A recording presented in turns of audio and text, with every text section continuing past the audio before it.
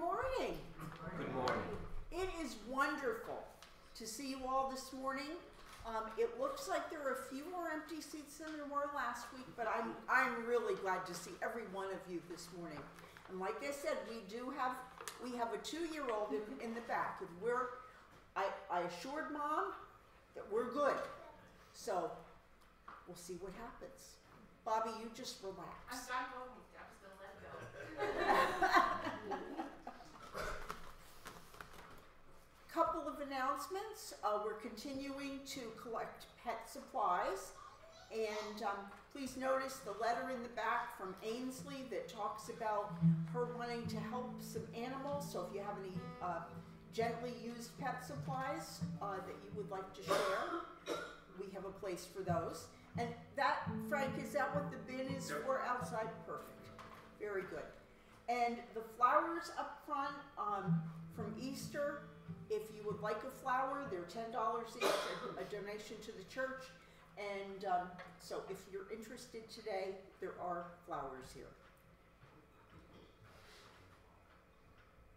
Don't be dismayed. Christ is alive, bringing you hope and joy to our lives today. Hallelujah. Would you stand if you're able and join me in the call to worship? We come as we are, doubting Thomases, fearful disciples, sorrowing exiles, rejoicing psalmists.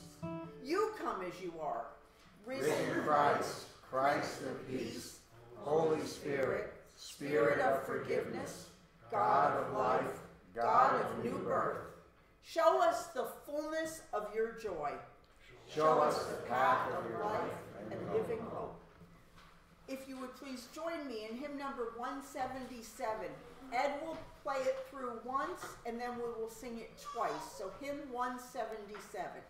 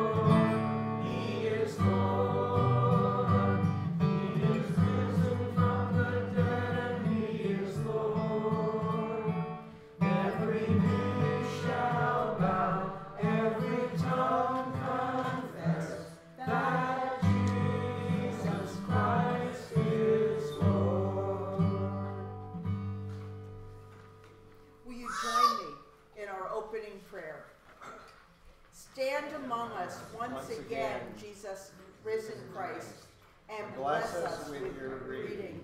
Peace be with you. Stand among us once again, exalted brother, and breathe upon us your promised Spirit.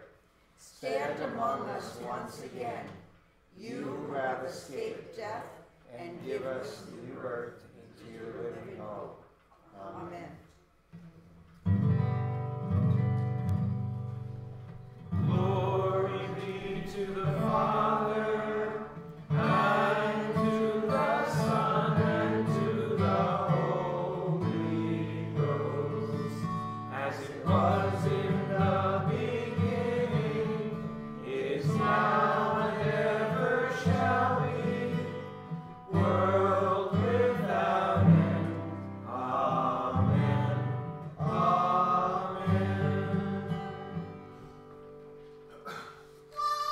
Would you join me in hymn number 420, Breathe on Me, Breath of God.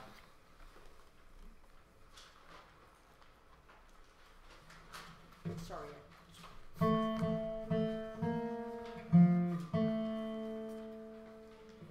Breathe on me, breath of God, fill me with life.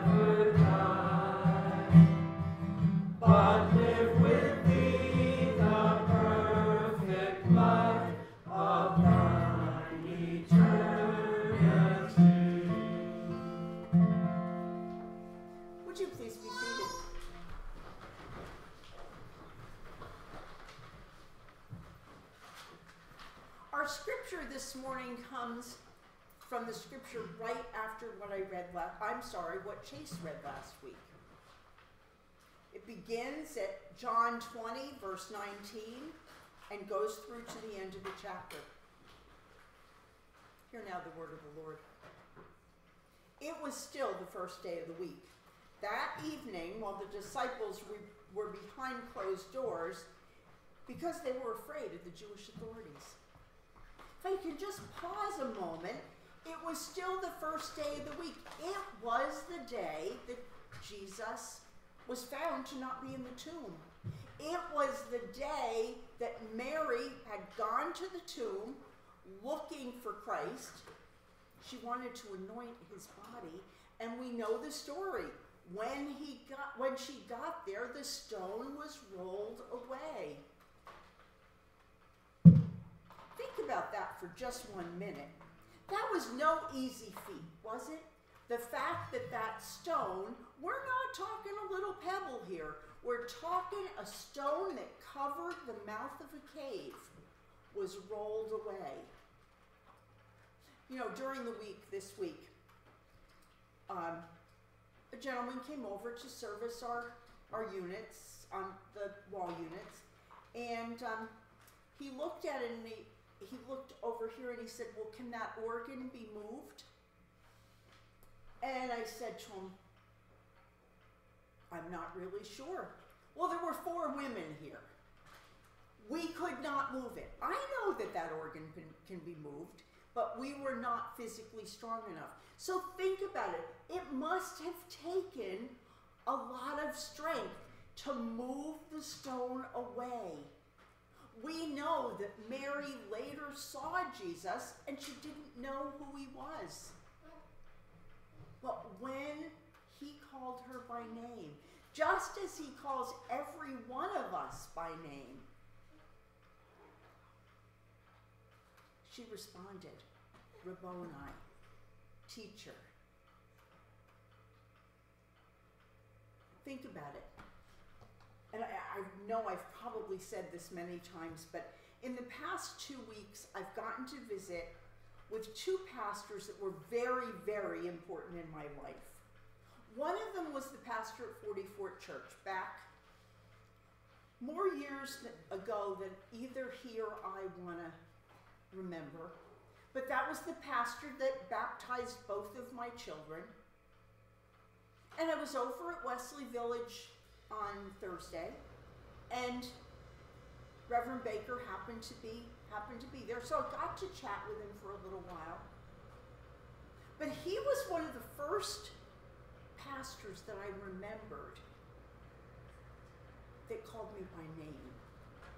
Now, I'm sure the pastor in my church growing up knew my name, but you know, even as I talked to Pastor Jim this past week, he called me by name, and that's important, just as Jesus called Mary by name. The other person that I saw not too long ago was Pastor Jim Wirt. Pastor Jim Wirt was the pastor at Shavertown Church when I first started going there. A friend had invited me to their Saturday night service. It's a service, it's at 5:30 every week. And that service, I don't even know how many people were in church. But Pastor Jim greeted me that Saturday night, and I went back the next Saturday, and he remembered my name. How important that is to us when somebody remembers your name. Now, we all have those occasions when somebody comes up to us and says, "Hi, Carol, how are you?" And you haven't got a clue who they are. A friend of mine and I had this conversation this week, and she said, "You know, I have to be better at saying, 'I'm really sorry, I don't remember your name.'" But I think we want people to remember us, hopefully in a good way. So at any rate, we're still talking about the same day of the week, and the disciples were hiding. They didn't know what was going to happen. They had no idea how the Roman leaders were going to react. And there they were. They were in a locked room. And Jesus came and stood among them. Jesus came and stood among them and said, "Peace be with you." After that, he showed them his hands and his side. When the disciples saw the Lord, they were filled with joy.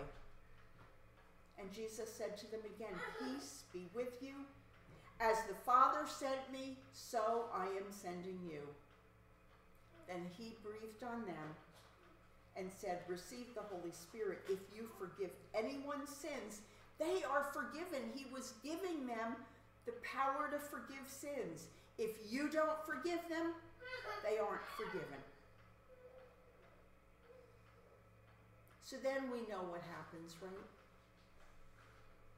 Thomas, the one called Didymus, one of the 12, wasn't with the disciples when Jesus came. The other disciples told him, "We've seen the Lord." But he replied, "Unless I see the nail marks in his hands and put my fingers in the wounds left by the nails and put my hands into his side, I won't believe."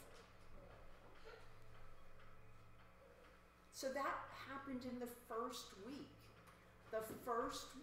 after Jesus rose from the dead.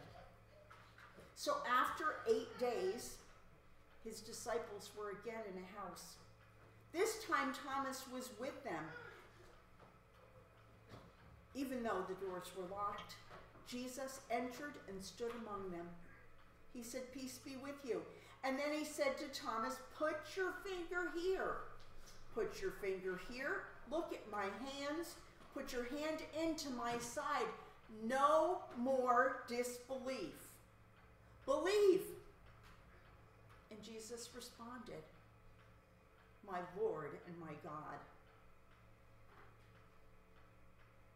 How many times do we feel like Thomas? Somebody tells us something and we're thinking, "Yeah, I'll believe that when I see it." So, I do think that Thomas got a bad rap. And the funny thing is, every year, this is the scripture. In our list of scriptures, this is on the list for the Sunday after Easter. This Sunday after Easter is often referred to as a low Sunday. It's a low Sunday. Why do you think that might be? Maybe there aren't quite as many people as there were last week. But maybe it's just showing an example of what the disciples had gone through.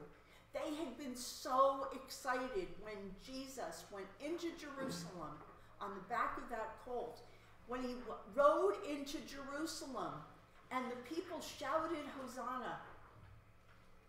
And within a week, he was crucified on the cross, and they thought he was dead. But then Sunday came. Sunday came, and when they went to find him, his body wasn't there. He had risen from the dead, and that's what brings us here today. What brings us here every Sunday. No matter how much we love God and we're filled with joy over his resurrection, we have to come back down to earth. And we have to walk in a world that is filled with more potholes than hallelujahs, a world filled with mortgage payments and sickness and shattered dreams. And the gospel lesson today is about someone who doubted. He doubted until he saw Jesus.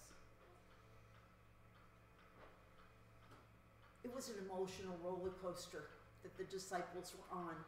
They had been up and down.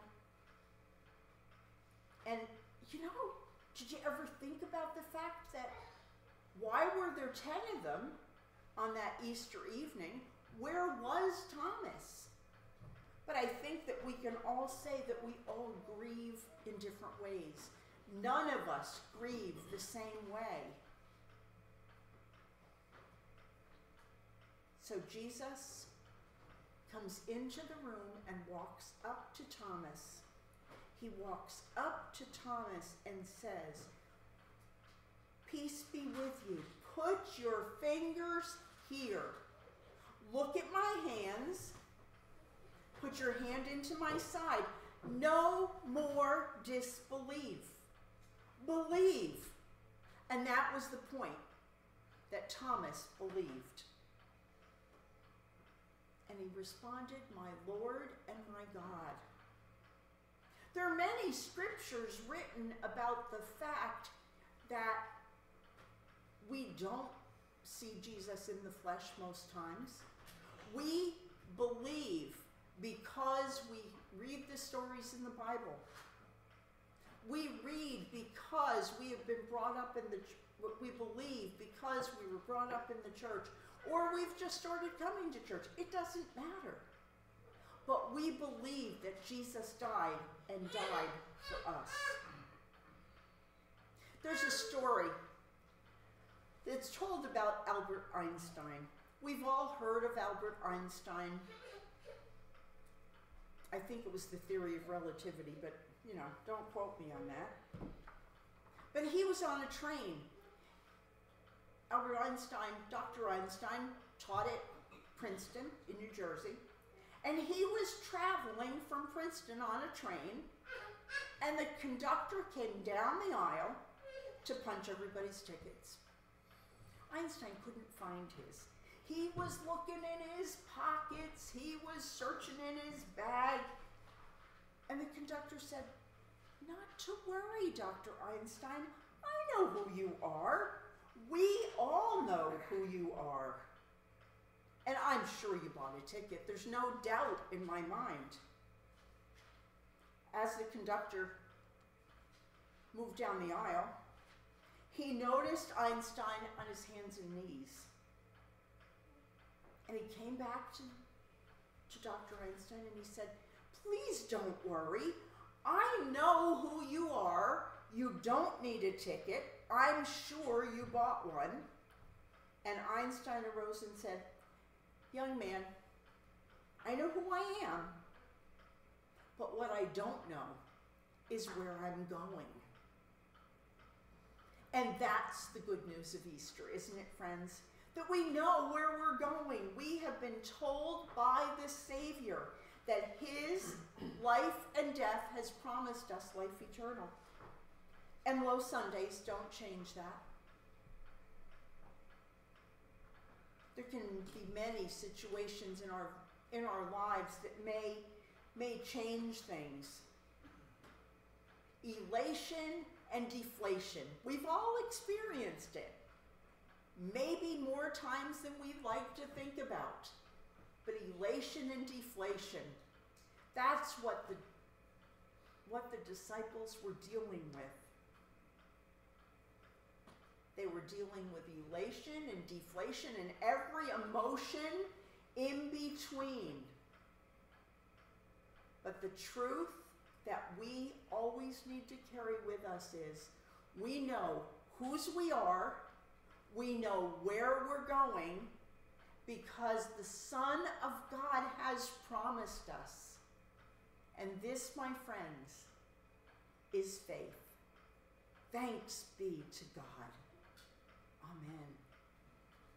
Let's pray. Almighty God, I am so thankful. It used to be hard to preach about doubting Thomas, but I think every year I get a little more comfortable with him, and I realize that there's a bit of doubting Thomas in each one of us. But Lord, forgive us when we doubt. Reassure us. We know that your Son died for us, and we are so, so thankful for that. Lord, bless us in all that we say and do and think. In your name we pray. Amen. Would you join me now in our Apostles' Creed, which can be found on page 881 in the hymnals. I believe in God the Father Almighty, maker of heaven and earth, and in Jesus Christ, his only Son, our Lord, who was conceived by the Holy Spirit, born of the Virgin Mary, suffered under Pontius Pilate, was crucified, dead, and buried. The third day he rose from the dead. He ascended into heaven and sitteth at the right hand of God the Father Almighty. From thence he shall come to judge the quick and the dead. I believe in the Holy Spirit, the Holy Catholic Church, the communion of saints, the forgiveness of sins, the resurrection of body, and the life everlasting. Amen. As we prepare our hearts for prayer today, I want to bring someone to your attention. It's a 12-year-old girl who had a fall, a freak accident, and is paralyzed from the waist down. So please, please keep Eileen in your prayers. I'm going to be praying for a miracle for Eileen. Of course, you know, my understanding, Ed and I were talking about this earlier, that she jumped off a picnic table and just landed the wrong way. So please keep, I don't know Eileen, I don't know her parents, I don't think Ed does either, but we had somebody ask us to pray for her. And so I ask you to please join me. And please continue to pray for Earl's son Brian. The surgery was successful, but it was shoulder surgery, so it is painful.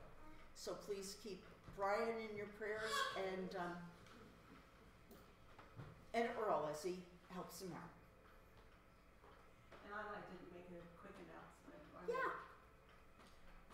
Most of you know that I've been sending out cards, depending on what kind of card I send, depends on what you people tell me. Like now, this Irene, I'll try and find out as I can. So we get a get well card to her. And I have cards made up because it seems like I don't get this till I come to church, and then I have to find out where it's going, and it seems like that's a delay. So, braining me thinking things out. I think I'm trying to get an idea, if you all agree with me, if you find it doesn't work. I made up cards, and I would wish you would all take one today. Not necessarily for you to use today. These are to be used whenever, you know, we pray and you feel you want to send a card. But they're a card made out from us. This is not sent by me. This is sent by you all. It's titled Loyalville United Methodist Greeting Card Request. And I have my name and address on here only so you all can get in touch with me if you want. But if you take this now and you want to write, let's say this Irene, fill this out, put it back here at my seat, back there, and we'll get a card out to her like right now today. So I have these cards, and they're all in my handwriting, so forgive me. I wanted this to be personalized, not just you know, something, but I do use prayers from out of the Bible and things we sing, and then they're listed as members of Loyalville. So you all are sending a card. So take one of these, please, read it over, see what I'm talking about, and if you feel moved to put somebody's name on here, so do it. I appreciate it. Thank you. Oh, thank you, Paula. We appreciate the fact, and I know I've seen a couple of people, and I visited them, and they mentioned that they had gotten a card from the church, and they were really pleased. So thank you for mentioning that. Thank you for getting those cards ready, and we'll try to get you the information a little quicker. Thank you. Thank you. It's good to see Grace here today Good to be here. as we continue to pray for your healing. Trudy, has Andrea had any updates on her? She has to have a scope to see if it's Okay. cancer. All right. But she won't go until after her 40th birthday next week because she's going skydiving for her 40th birthday. So Okay. keep her in your prayers that she makes it to the scope. Makes it to the scope after she goes skydiving. Okay. Don't you love what our kids do to us? Erica's family is in Wildwood this weekend for Macy's cheerleading competition. Oh, okay. The whole family, Rob and Erica and the kids. And next week they'll be in Florida for a cheerleading competition. Well, there you go. All of them. There. Okay. We'll pray for the whole situation. We did have a very good Easter. We had it at Erica's, and she invited Kyle and his family, and Rob and his family, and his girlfriend, and we had 15 adults, and Kyle said, one big happy family, and I said, that's how it should be. That's wonderful. It really is. We're That's wonderful. all there for the kids. And you know what? I think there are a few of us that are just knowing how wonderful that is, because we've had the same situations. Lindsay, I see you nodding too, because you know. Yeah, that's been my whole life. That's my parents separated. Yeah. We did the We same did exact everything thing. together. Yeah. Graduation Christmas parties, Eve. Christmases, everything was together because we're always a Christmas Eve. family. Yeah. Regardless Yeah. of whatever I happens. think that it'll be so much better for the kids. Yes. Absolutely, I agree that seeing the family together, I think, is important. Thank you for sharing that. But I agree, Lindsay, I know it's the same for us. You know, there are people that say to me, "And you have holiday dinners with your ex-husband?" And I go, "Yeah, we do." But it's important that our grandchildren see us together. Do we have others? It is a blessing to see. What are you doing to Jensen that he's so quiet back there? He's laying on the floor. It's fine. He's Letting fine. him go. He's fine. Just letting him go.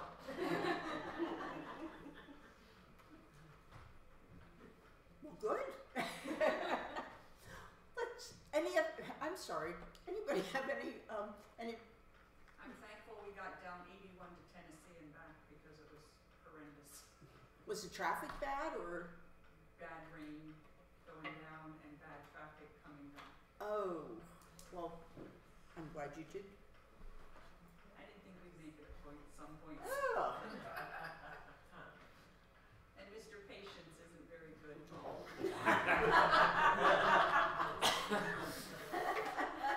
There's another one behind him. I think another situation that some of us can identify with. I'd like to thank everyone for their prayers and their thoughts in my recovery. It's really coming along fine. Good. That's good news. Still a few sore spots, but I have a shoulder broken that I have to get healed. They couldn't sit. And they just put it in a sling and said, "Don't move it." Oh, wow. And we know that's easier said than done. It's easy for a doctor to say, "Don't move it." You're right. Because I know that's what Brian's going through. He's in a sling and he can't move his arm. So it's, yeah, definitely easier said than done. Let's go to the Lord in prayer. Almighty God, I am so thankful. I'm so thankful to have Bobby and John and Jensen here this morning. I'm happy to see Grace back. I'm happy to see everybody here this morning. It is wonderful to be able to be in this place and to worship you. I'm thankful for the families that were able to get together for the Easter holiday and to maybe ignore differences for the day, whatever works. But at any rate, I'm thankful for the families that are able to just get together and celebrate holidays. Lord, I pray for Andrea, who'll be having a scope, but Lord, I pray for her safety as she goes skydiving for her birthday. Lord, I pray that you will keep her safe. We are thankful that Dorm and Nancy have arrived home safely. We're thankful that Marianne and Lester may have had some trying times during the travel, but they did arrive safely. Lord, I pray for a little girl by the name of Eileen. Eileen needs a miracle, pure and simple. We pray for Eileen that you will just touch her, and give her doctors and nurses the wisdom to know what she needs. But Lord, most importantly, we pray that you lay your healing hands on her. We pray that you just surround her with your love and your healing care. And Lord, I do pray for a miracle for this young lady. Lord, I pray for Tammy, who's going through health issues. I pray for Brian in the recovery from his surgery. I pray for Joan, who has heart issues and continues to wear a life vest and is really hoping that she will be able to do well enough that she doesn't have to continue to wear that life vest. And Lord, excuse me. I pray for those that maybe in the back of our minds today. You know, we all have people that, I don't know about anybody else, but I feel like there are people floating around in my head that every once in a while I think of them and I think, Lord, please be with them. Whoever those people are today, whatever unspoken prayer there might be, Lord, I pray that you will be with them. Give them whatever they need, whether it's healing, whether it's peace in their lives, whatever it is that they need, we pray that you will give it to them. And Lord, I pray for the Hazelton family who had a death in their family and will be celebrating her life later this week. I pray for that family that you will comfort them. I pray for those that are in the military that you will keep them safe, and we pray for Ed's son as he will be returning home soon, and we're so thankful for that. Well, he'll be returning back to the United States. And we're thankful for that and ask that you keep he and his unit safe. Lord, there's so many people that need you. So many people that don't know you. And we just pray today that you will be with them. We pray that you will guide them and just touch their lives in a special way that they know that you are their Lord and Savior. Lord, I thank you again for bringing us all together here this morning, and I praise you for that. And I pray that you will be with us as we pray our prayer of confession. Risen Lord Jesus, help us to empty ourselves of all that hinders our awareness of your presence with us. Fill us with the joy of knowing your continuing presence, so that, like the disciples who first encountered the resurrected Christ, we too might hasten to share this great good news with others.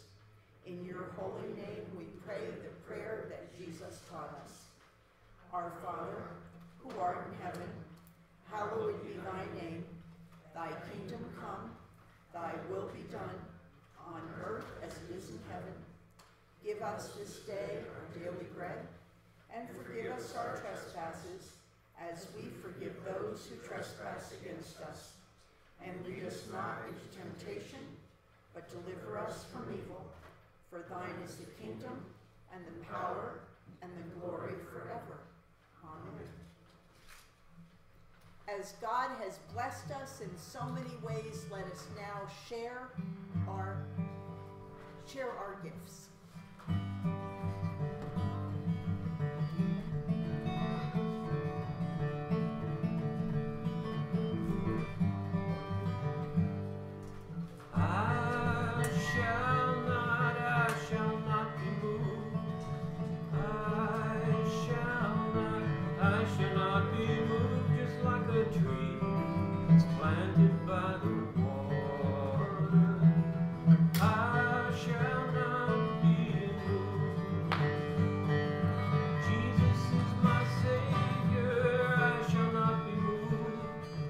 In his love and favor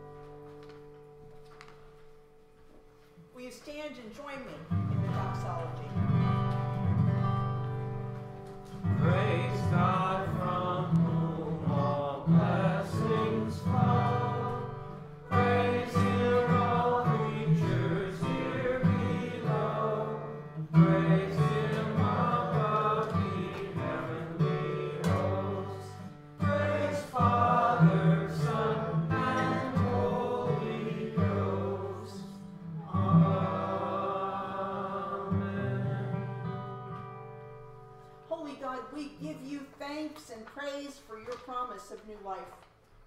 We thank you for these gifts. As we offer them into your hands, may they bring hope and new life to those in need. In your name we pray. Amen. Would you join me now in hymn number 310, He Lives.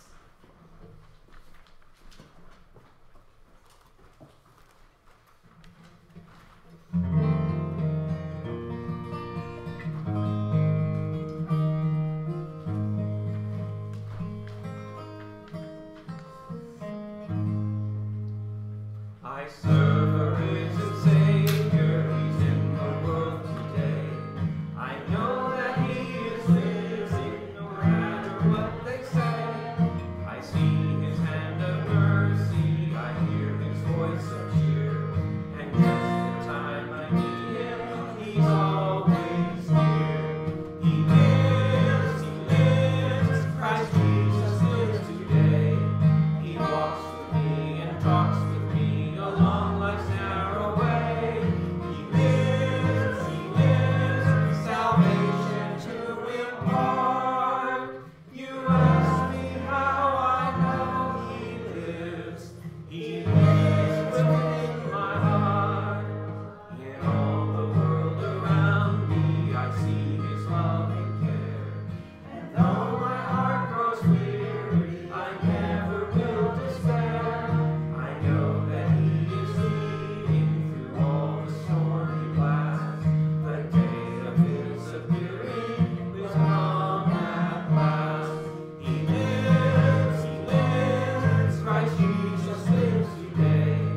He walks with me and talks with me along life's narrow way. He lives, salvation to impart. You ask me how I know He lives. He lives within my heart. Rejoice, rejoice, O Christian, lift up your voice and sing eternal hallelujahs to Jesus Christ the King, the hope of all who seek Him, the help of all who find. None other is so loving, so good and kind. He lives, Christ Jesus lives today. He walks with me and talks with me along life's narrow way. He lives, salvation to impart. You ask me how I know He lives. He lives within my heart. Brothers and sisters in Christ, may the unconditional love of God, the peace of Jesus Christ, and the power of the Holy Spirit be with you now and forever. Amen.